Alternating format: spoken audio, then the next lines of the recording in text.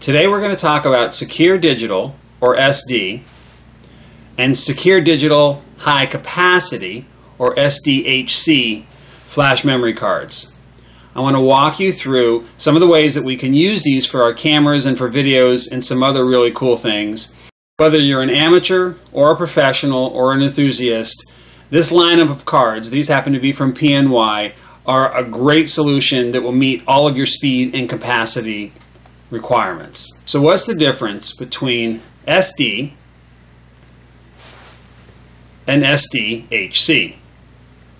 It's important to note the difference because an SDHC card is not backwards compatible with SD devices. So if you try to put an SDHC card into a device that just takes SD, it just won't work. However, an SD card will work in a device that says SDHC.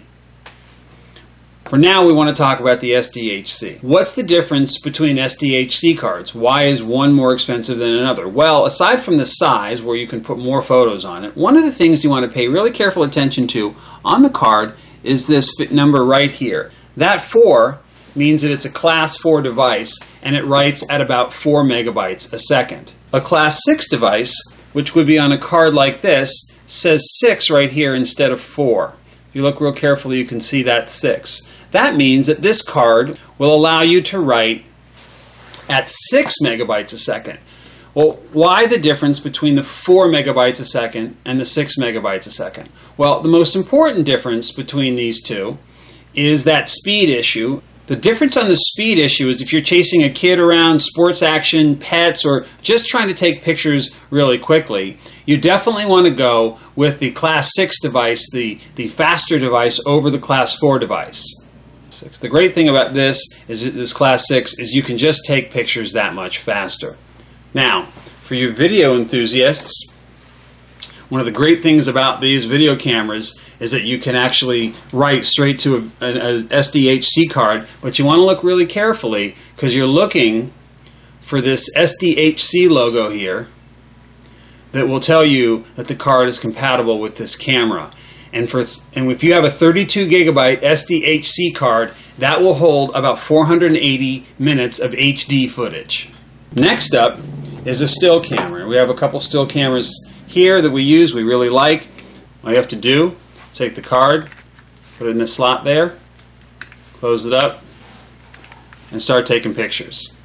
When you're done taking pictures, you don't actually have to use the camera's port here, plug it in, you can just take the card out of the camera right here, slide it into your computer here.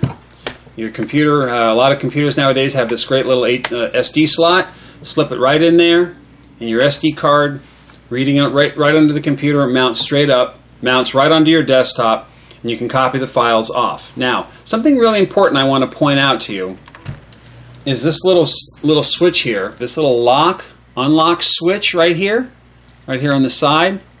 Be really careful and make sure that you use that when you have a bunch of these cards in your camera bag, because you could accidentally format your card. So they have this nice little unlock switch that makes sure that you don't actually format the card until you copy the files onto your computer.